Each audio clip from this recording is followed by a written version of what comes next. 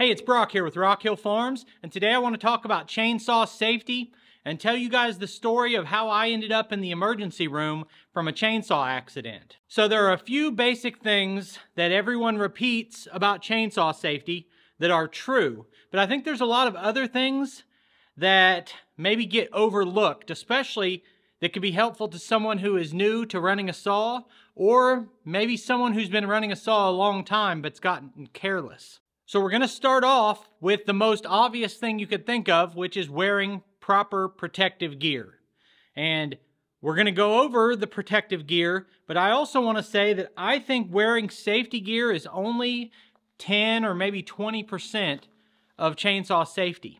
You can't just put on some gear and say, now it doesn't matter, I can be careless with all of these other tips. So the first thing is hearing protection. In almost all of my videos, I'm running some type of equipment, whether that is a tractor, or a chainsaw, or a sawmill, or a weed eater, or something. And I actually get criticized quite a bit for when I don't wear hearing protection. And it's a good idea to wear it anytime you're running equipment, but not all of this equipment is the same decibel level.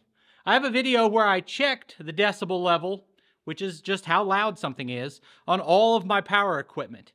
And the chainsaw was over twice as loud. If you think about how the decibel rating system works, the chainsaw was over twice as loud as a tractor. You have to wear hearing protection if you're running a saw, especially a big saw like this 500i. Hearing protection is a must.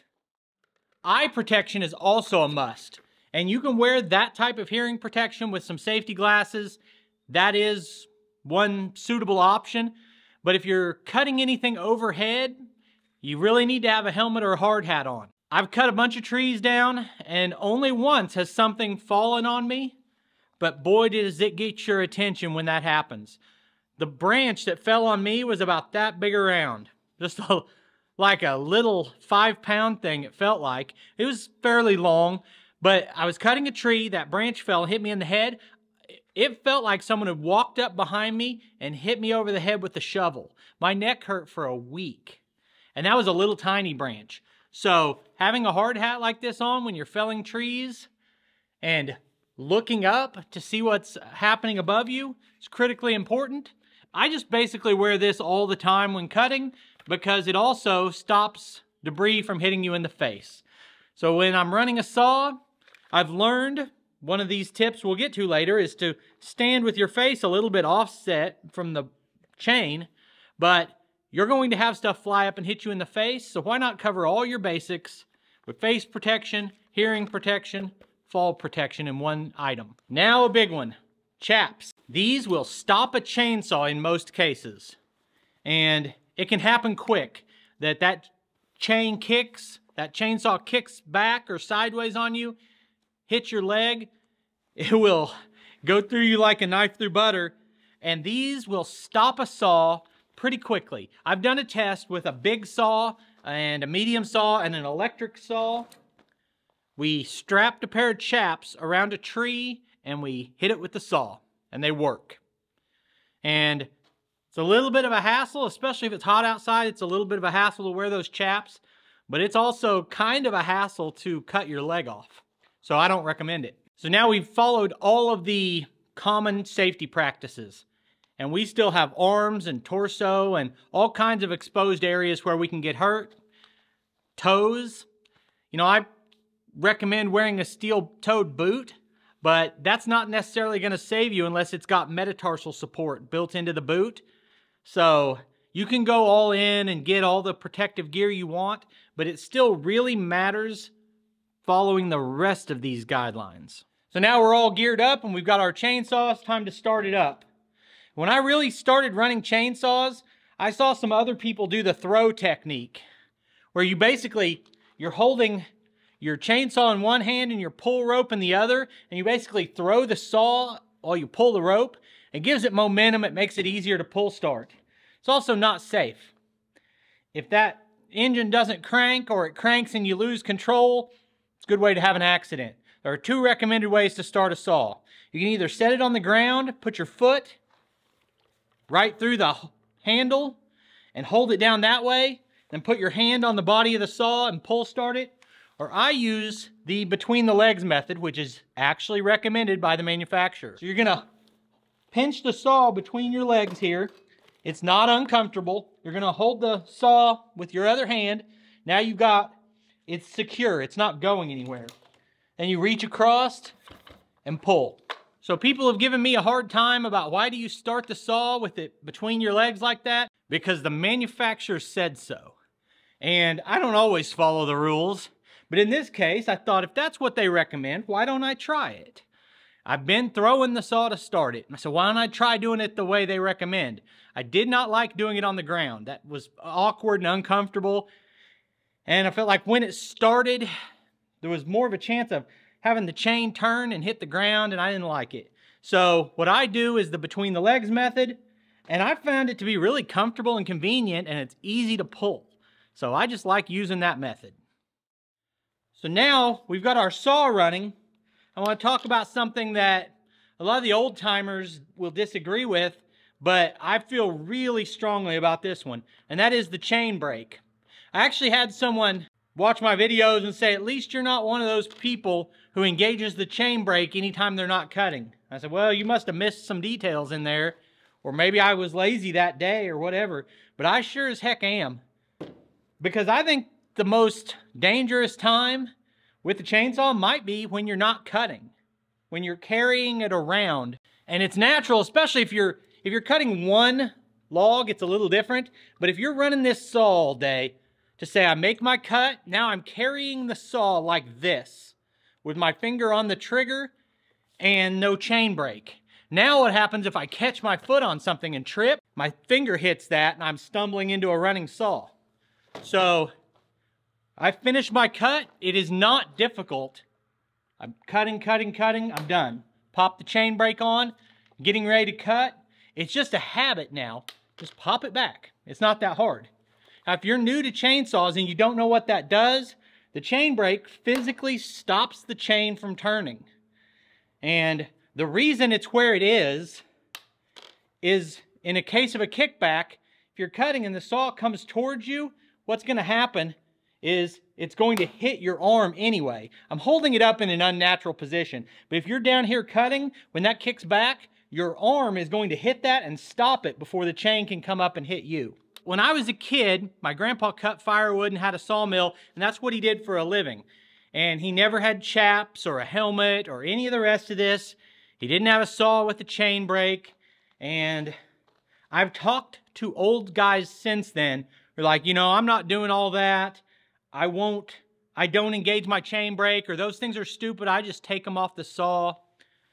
I'm telling you what, if you ever cut yourself with a chainsaw, you might think about it different. And hopefully you've got the opportunity to think about it different. And I was lucky in that regard. So I was just talking about what can go wrong if you've got your finger on the trigger and you don't set the chain brake. So set your chain brake. Take your finger off of the trigger when you carry your saw, if it's running. And then the next thing is, in my made-up scenario there, we tripped on a limb or some weeds or a rock or something. Clear your work area. That's a big one. So I was doing it yesterday. We cut up a big log and it was surrounded by brush. Property owner was going to clear all the brush after we left. He just wanted us to get the log. It was too big of a log for him to deal with. So I'm like, I don't want to waste my time messing with this little stuff. And I walk around and I'm getting ready to cut, and I'm positioning my feet in between two sticks. And I thought, what if this rolls towards me? Which is a hazard we'll get to in a minute. What if this rolls and I'm trying to step away from it and I catch my foot on this and I fall with a running saw? Like, it's just not smart. So we took an extra 15 minutes. I cut some of that up and we cleared all that debris out of the way. It's worth taking the time. And I understand some of you are trying to make a living doing this. It's worth it. Just clear your work area, and if you're cutting down a tree, make sure you have an escape path that is not tangled with debris and tree and vines and weeds and anything like that. Clear the area. The next piece of advice, use a sharp chain. There's an old saying that a dull knife is more dangerous than a sharp one. And the first time someone said that to me, I'm like, that's ridiculous. If I slip with a dull knife, probably won't cut myself. If I slip with a sharp knife, I'll be hurt pretty bad. But if you really think about it, with a dull knife, you're pushing too hard and you're more likely to make a mistake, where you can be under control with a sharp knife. Same thing with the chainsaw. If you're in that cut for 45 seconds with a dull chain when a sharp chain would have done it in 10 seconds, you're pushing hard, you're working it back and forth, you're wearing yourself out, all this stuff. Get a sharp chain, make a clean cut. I've had a bad habit over the last few years of saying, well, this chain needs sharpened, but it's still cutting. I'll go ahead and finish what I'm doing and then sharpen it. And it's a bad idea. Just stop and sharpen the chain. My next point is, don't be a hero. And I've made this mistake too, and I'm trying to learn. And maybe we can all learn together. Let's say you're someone who does not regularly use a chainsaw. You're not familiar with best practices. You're trying to learn, whatever the case may be. Or maybe you've borrowed a chainsaw because a tree fell in your yard and you feel like you need to deal with it. If you don't understand what you're doing, you need to get someone to come and show you and help you, pay someone, whatever the case may be. If you're walking outside with a chainsaw, and this is how I got hurt. If you're walking outside with a chainsaw thinking, I don't really know what I'm doing, but I guess I have to do it. It's a bad idea. So don't be a hero. Second one that's kind of related is take your time. This is one I got from Buck and Billy Ray, and he was talking about tree felling. So he'll make his face cut. He'll go halfway through his back cut. Then he'll just stop, back up, talk to the camera in his case because he's making videos, and just takes his time. And he says, is there a hazard I've missed here? Are the cuts I'm making lined up? Is this going to fall the way I thought it was? Step back away from it. Look it over. I did that on the tree I was cutting yesterday. It's a big log. It's kind of on a bunch of stuff, so there were hazards of it. One end looked like it wanted to roll this way. The other end wanted to roll the other way. And I got my saw started, and I walk up there, and I'm getting ready to make a cut, and I'm like, I asked myself, have you thought about everything that could go wrong here? Have you really considered the hazards that you're putting yourself in? And there were two people there with me that were helping me do the work. And I was getting ready to make the cut, and I just shut the saw off, set all my stuff down, and just stood there. And they're like, what's wrong? I said, nothing's wrong. I want to think about the hazards. What hazards do you guys see here? Which way is that going to roll? What's going to happen when I make these cuts? So take your time and think about each cut. Now, as you're thinking about the cuts, you need to make sure that you understand how compression and tension work within a log or a piece of wood you're dealing with so that you can anticipate what's going to happen. So I've got an entire video on this I'll share at the end about compression and tension. And if you've got a log that is hanging up in the air, this end's on the ground, this end is not touching anything, then if you were to cut that, which way does it go? Like this. So you picture it falling like this. The bottom is under compression. The wood at the bottom is being compressed. The wood at the top is being stretched. So this is compression, this is tension. Anytime you make a cut, there are cuts where you can cut straight through, but a lot of times you're going to cut halfway from one side and finish from the other side. And in those cases, you always cut the compression first. So if you cut the top first, it can, depending on how much weight's hanging out, it can rip out and pull and swing into you, and there's different issues with just making your cut from one direction. So if you cut from compression first, as you make your cut, the tree loses strength, it starts to sag like this, it's going to pinch your board, and then you're stuck and you got a problem. So what you want to do is cut halfway through your compression, or a little less than halfway, so it's still got strength. Now, as you make your cut from the top, and it gives, your cut at the top is opening. Same thing if your log is suspended on both ends. Now what's going to happen if you cut it in the middle? It's going to fall like this. So now your top is compression, your bottom is tension. In that case, you'd cut halfway through the top, then start your cut from the bottom. So you need to understand compression and tension. And if you don't, maybe you're not ready to handle cutting up a big tree right now. Maybe you need to go back to the drawing board or get someone to help you out. So don't be a hero. Make sure you know what you're doing before you do it. So now we've talked about kickback and chain breaks and what happens if the saw kicks back towards you. Well, why would the saw kick back towards you? That brings us to the next part. Let me grab a saw real quick. We've got this saw right here. On this saw, where's the best place to use as a cutting edge? You want to cut right here next to the base of the saw. As it's coming around, it's pulling itself into the wood. It's the most secure. It's close to you. You've got control of it better. If you look at the tip of the bar, this is part of the chain is moving this way, and this part is moving that way. And it switches on the nose. So when you're cutting with the nose, you can have pressure on the bottom, and then it switches, and now your pressure's pulling the saw the other way. You don't want to cut with the nose of the saw any more than you have to.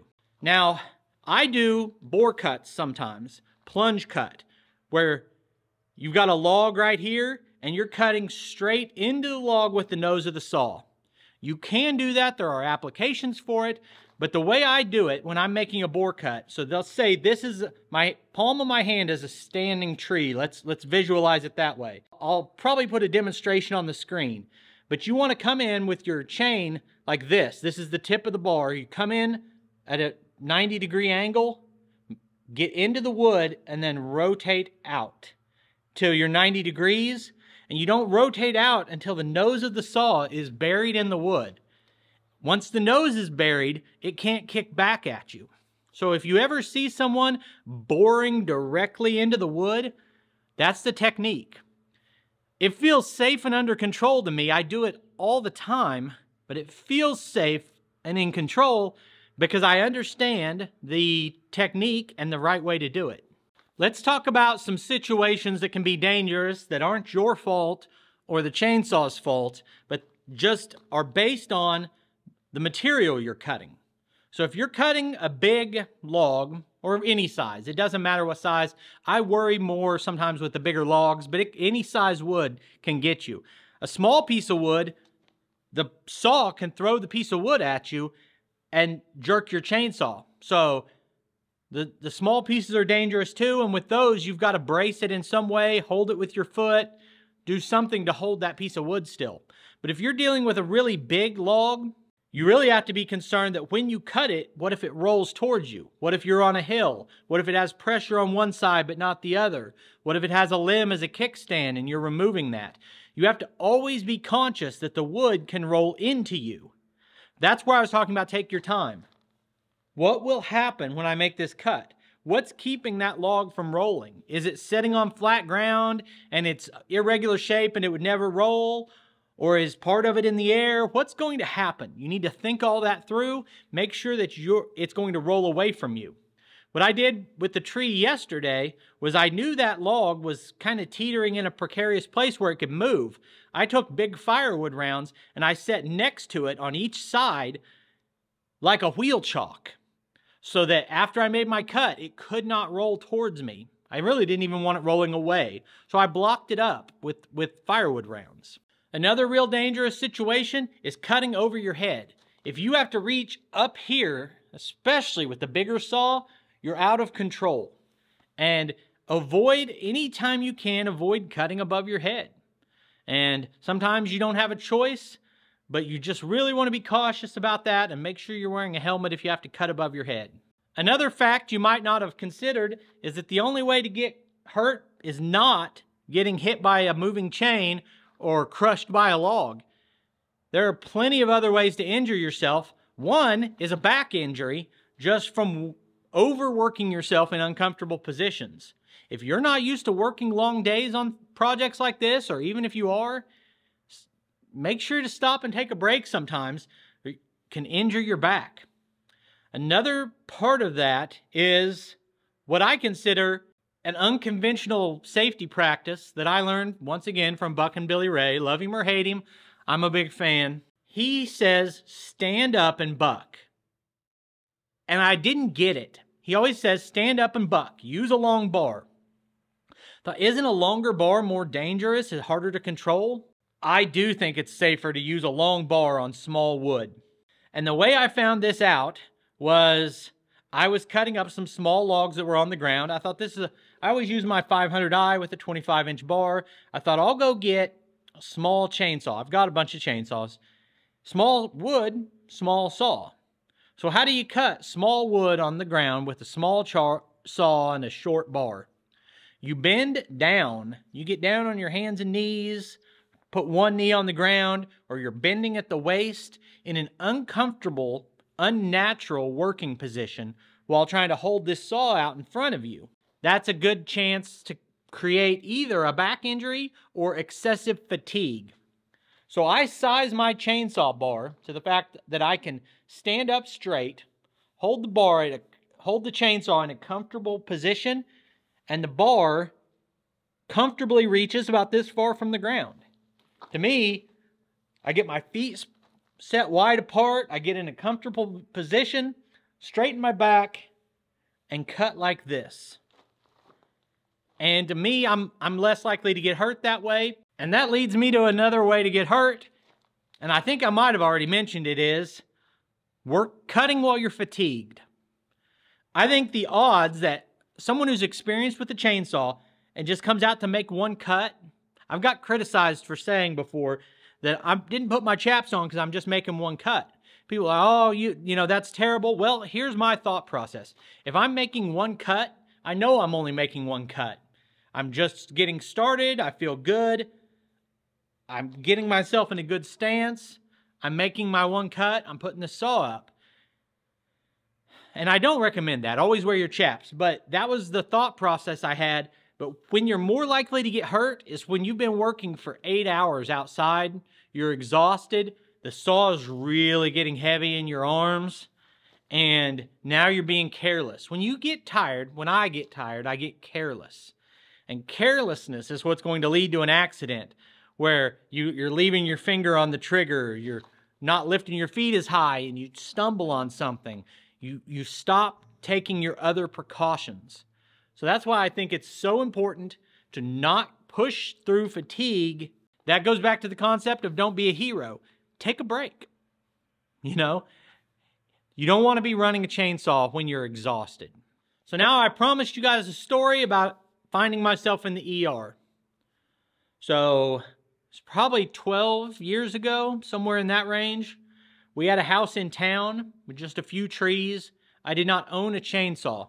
I would have been afraid to use a chainsaw like this because it's all, you know, it's big. I don't have experience, but I wanted to trim up some trees, and my dad had an electric chainsaw. And I thought, well, heck, that's no big deal, right? It's fairly lightweight, not as powerful.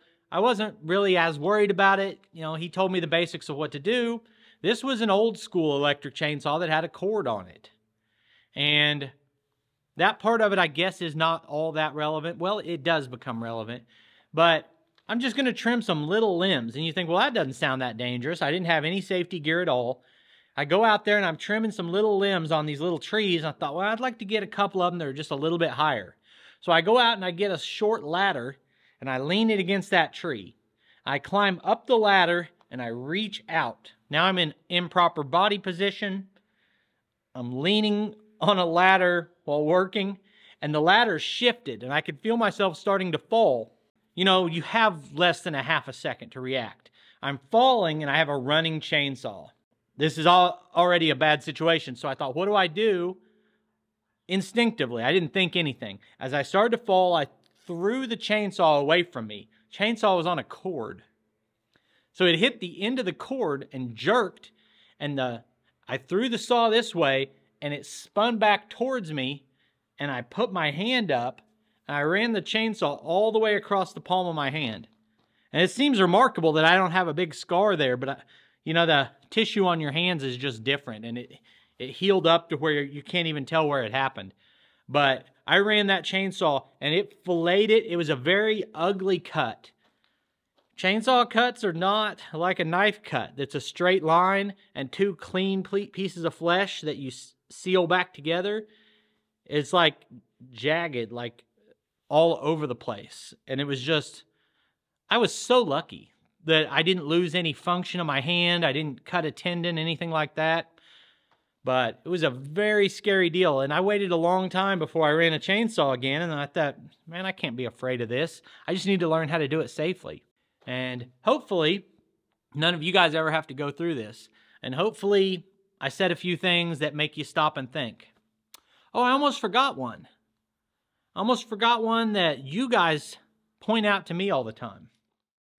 And I'm still trying to make this a habit. I have a tendency to put my hand on the chainsaw like this. This is not a secure grip. Like this is a secure grip. I mean, you think about anything you're doing, which is more secure. So I get criticized a lot. If you're running a saw, wrap your thumb around the handle. And I run a saw all the time. I almost never have kickback. I try not to cut with my bar or do anything like that. Saw hardly ever feels like it's trying to kick back towards me. But the times it's happened, I can think of 2 times when the saw kicked back and it either partially or fully came out of my hand. I almost lost control of the saw. And now I'm trying to be conscious every time that I put my thumb around it. And as I remind myself to do that, I tighten up my grip a little bit. So it's a good tip that I got from you guys. Wrap that thumb. Anyway, I appreciate you taking time to watch the video. I'll put links on the screen to a couple more of our videos, and I'll see you next time.